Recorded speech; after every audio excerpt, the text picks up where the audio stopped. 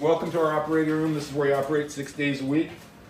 This is the OR table where you'll be asleep. We're setting up right now. Christina and Bianca are setting up. They're our #1 techs, nurses, everything. They coordinate all of this. They do all the cases with me.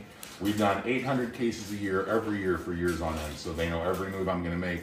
And I think that's important as a patient that you know that we're all on the same page. This isn't our first breast dog that we've done. And we're going to take great care of you. So OR room, OR lights. This is an anesthesia machine. Dr. AZ puts you to sleep.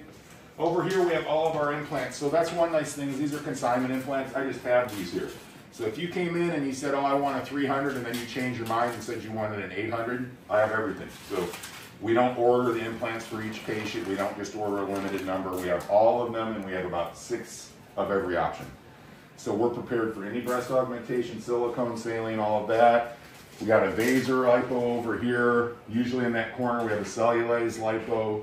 Right here we often have a power-assisted liposuction machine.